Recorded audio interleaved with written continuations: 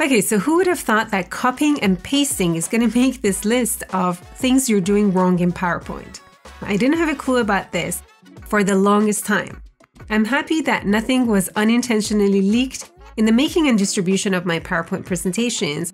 Now, I'm not sure I can say the same about my ex-colleagues, so make sure you don't fall into that trap. So I'm going to cover that in a second, but in addition to this, I decided to collect and combine a few things that many of us are doing consistently wrong in PowerPoint.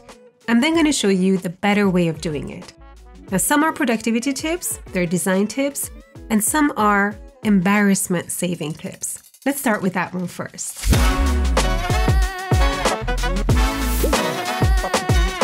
Mistake number one is to add external links, for example, external links to videos like this. Why is this bad? Well, when you go to show the people this video and you click on this, it's going to take them to YouTube. If you don't have anything to be embarrassed by, it's fine. But on the side here, what YouTube does is it recommends videos based on the topic that you're watching, but also based on the other things that you've watched before.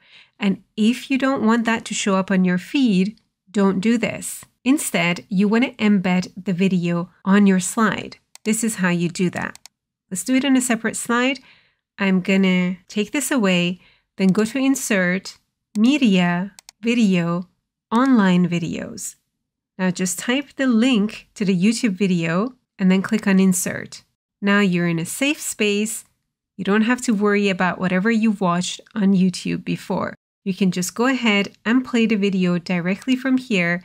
If I go into presentation mode, I'm able to play this and then move on with my presentation. Mistake number two is to copy your charts from Excel and paste into PowerPoint without understanding the implications. Let me explain. So here in Excel, I have this Excel chart that I want to bring over to my PowerPoint presentation. So I'm going to select it, press Ctrl+C, go over to PowerPoint, and press Ctrl+V. That's the way most people do this. But what they might not be aware of is that the entire Excel workbook is now embedded in this presentation. So if I send this over to someone, I'm just going to close off my Excel file. Someone else opens this, they can click on this, go here to Chart Design, edit the data. Let's click on Edit Data, and they're going to see that embedded workbook. They can obviously see all the data, so that's the data that's used for this chart, and they have access to any other information or any other tabs that I have in this workbook. Now, the good thing about this, though, is that it is dynamic. So if the data in the underlying workbook changes, you can come here and refresh the data and you're going to grab the latest data. But if you're embedding lots of workbooks in your presentation, you're going to blow up the file size. So what you want to do instead, and what my preferred version is to link the chart to your presentation. So let me just open up the Excel workbook. You're going to go and select your chart, press Ctrl+C, then go over to your PowerPoint, go to Paste Special, and you're going to paste the link. Take a look at this. It's going to insert a picture in your presentation, but it's going to be a linked picture. So we're going to go with OK, and we get our chart in here. All the formatting, everything comes over from Excel. That additional chart button thing is gone. We just have the shape format because now we're dealing with a shape. But the great thing is it is dynamic. Now, if you have additional data that you want to copy over, so let's say you want to copy chart and the data that I had on the bottom, you can do that by just selecting the region that you want copied. So I'm going to go and select this, press Ctrl+C, go over to my slide, paste special, and paste the link. Now everything comes over. Now all of this is dynamic and we can go and double check that. So if something changes here, say this changes to a 5, it pulls through here. Now this, let me just make formulas for this too. I switch to my presentation and we can see these updated automatically. Now once you have these linked, you are responsible to maintain those links. If they change, you can go and update them by going to File, Info, and selecting Edit Links to Files.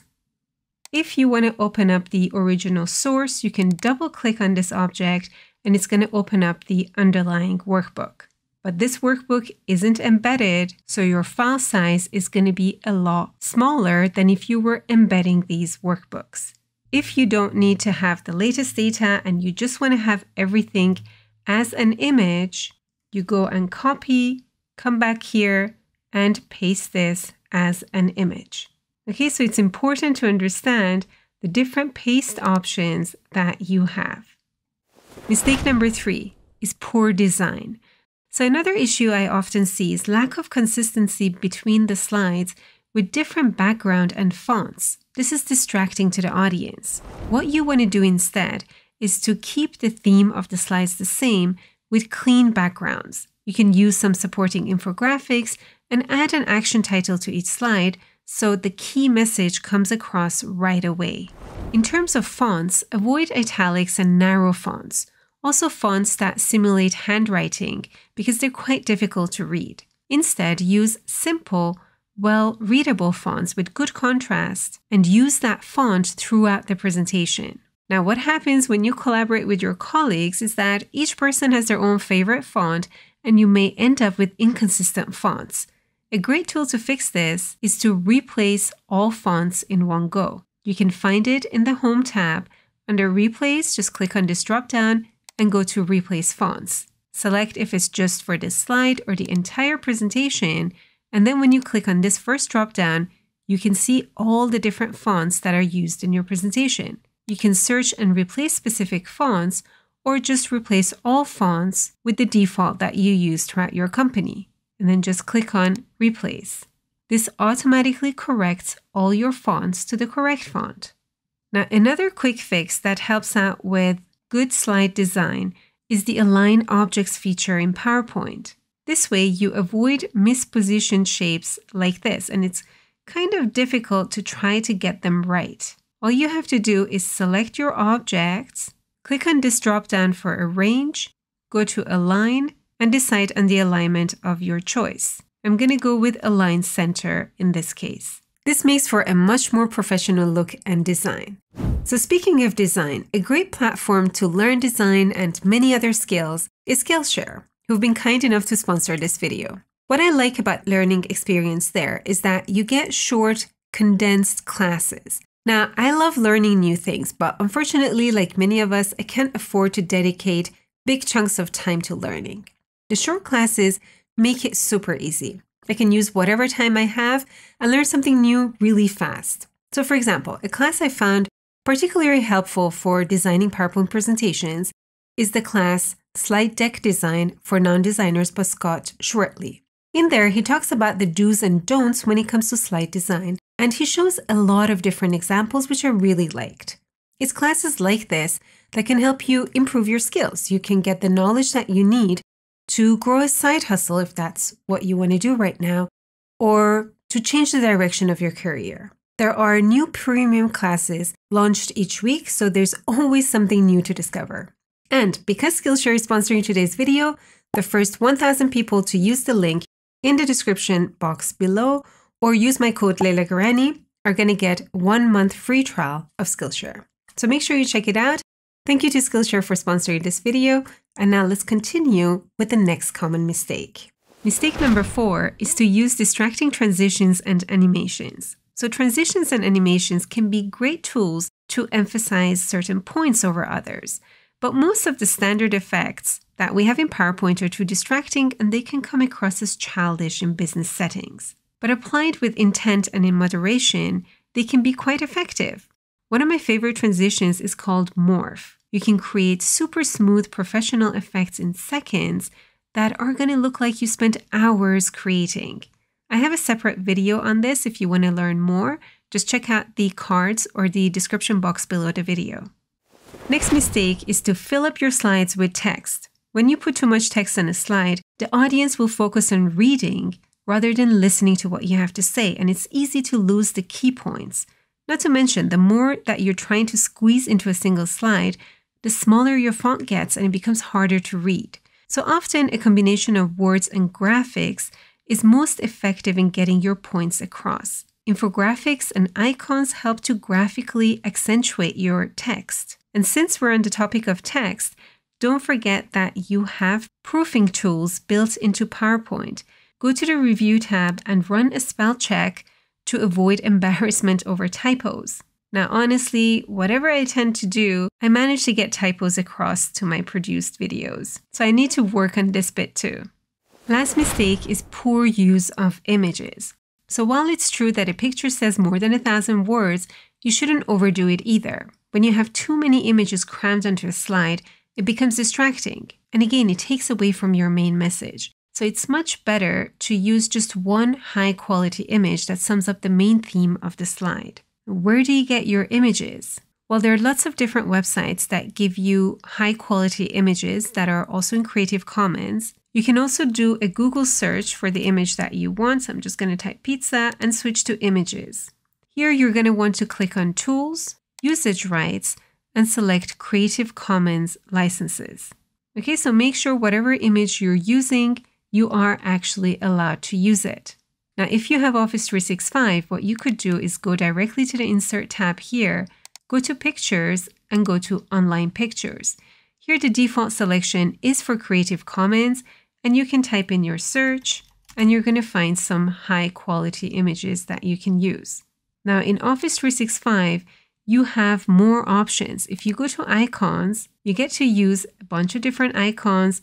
You have images here, cutout people, stickers, which you probably don't want to use if you have a serious business meeting. You have videos, illustrations, and even cartoon people. Now, sometimes when you insert an image, it has this background that you might want to remove because it doesn't fit with the rest of your slide. You can also easily do that in PowerPoint. You don't need to use a separate photo editing app. Just click on your picture, go to Picture Format, and select Remove Background. This is automatically going to try and figure out what background it is, and it's going to remove it for you. So this part that's in purple will be removed if I click on Keep Changes. If I notice that the wrong parts are selected, I can mark areas to keep. It's going to keep that, or mark areas to remove. Once I have done my selection, I'm going to click on Keep Changes, and I have my image without the background. I could now go ahead and also crop this as I need. Now, if your image has a solid background, it's even easier. You just have to click on the image, go to Picture Format, Color, down here, Set Transparent Color, and then just click on this background. It's automatically removed. Now you can go ahead and place this where you want on your presentation. Okay, so I hope this rundown of common PowerPoint mistakes is going to help you improve your future presentations. Now, I can proudly say I've done it all. I've made all 6 mistakes. What about you? Let me know in the comments. Also, if you have any other mistakes that you've made or you've seen others make, please comment below and let us know. Before leaving, do consider subscribing if you haven't yet. Give this video a thumbs up, and I'm going to see you in the next video.